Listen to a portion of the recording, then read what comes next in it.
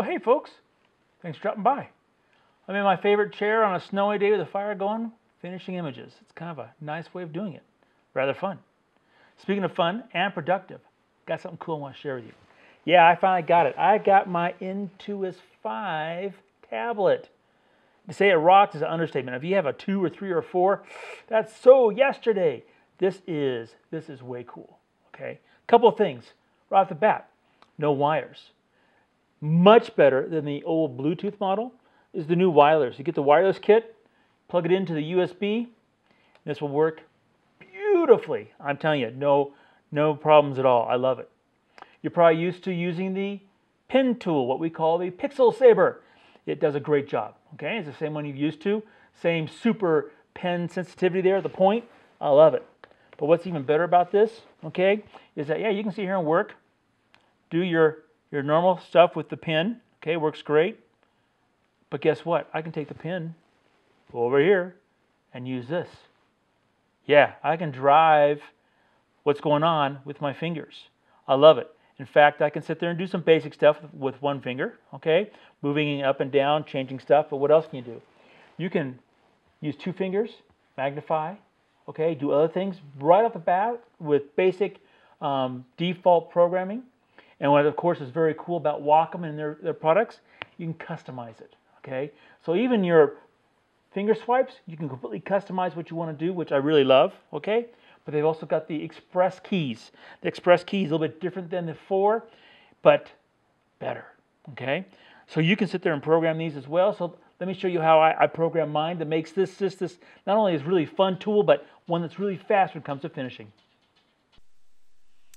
All right, so this is what I do to program my Intuos 5. All right, so you notice I have Photoshop open. This is the way I do it because it's fast and easy. Click on the plus sign. I should probably go back here. Under Applications, it says All. I don't want all. I'm going to program just my Photoshop. So I'm going to click on Photoshop, say OK.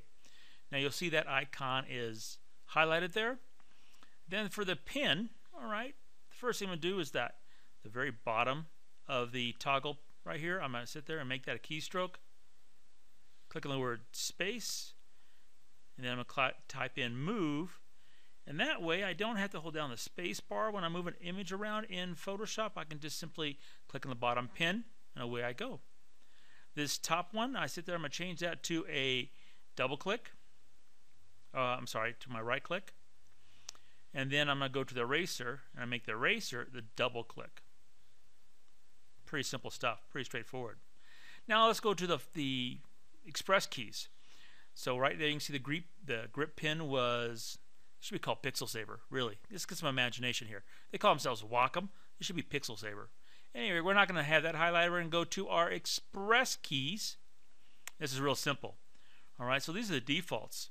And all you do is touch any one of the buttons on the Intuos 5, and you'll see this come up over here. And I'm going to do is change this. So the top one right here, okay, keystroke, and for me it's going to be Control J.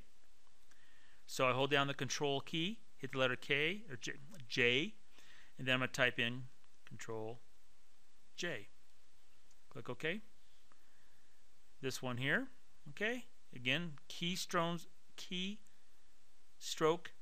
and let's see here, that one there, Control J. This one here is what I call the Super Undo, which is the Control Alt Z or Command Option Z, and I just call it Super Undo. It undoes steps inside Photoshop.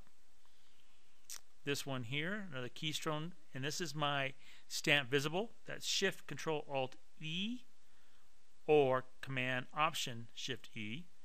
That's stamp visible. And I use that all the time. So rather than having to sit there and hold down all those keys that you see up there, one button on the Express and boom. This bottom one, another one of my favorite. And this is going to be my Control Content Aware Fill, Shift F5. And that's Content Aware.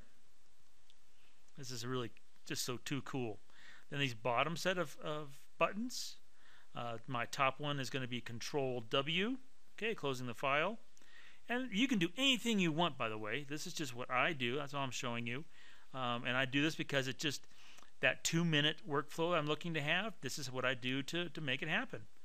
Okay, this is Control or Command F. That repeats my last filter. So I mean, I'm trying basically giving you my what? I'm giving you my keystrokes and express keys to speed. That's what I'm doing. This is the Save As, Control Shift S or Command Shift S. And this bottom one, right now I'm leaving it as the touch on and off. I haven't sat there and decided to change it yet, but that's what I'm doing. And then all I do is touch any of the express keys on my actual Intuos 5, and there you go. Control J, Super Undo, Stand Visible, Content Aware, Control W, Control F, Save As, and that's the one I'm actually touching, physically touching, and touch on and off. That's really cool. Now the thing I haven't done, haven't got really proficient at yet, is the touch one. I haven't done any of these yet. I'm still trying to figure out, the standard gestures. But look at this. You can. This is so cool. You can do all that stuff and record. 3 fingers, whatever you want to do. You can sit there and do it yourself. Well, that's Intuos 5. What I want you to do is go out and buy one, plug it into a USB port for at least 6 hours, charge it up, wait till that green light appears on the end. Make sure you get the wireless kit because that's what really kicks ass. That's what I'm using right now. And then simply go and have fun. This is a productive, fun tool that, hey, you just can't live without. Thanks for dropping by. See you out there, folks.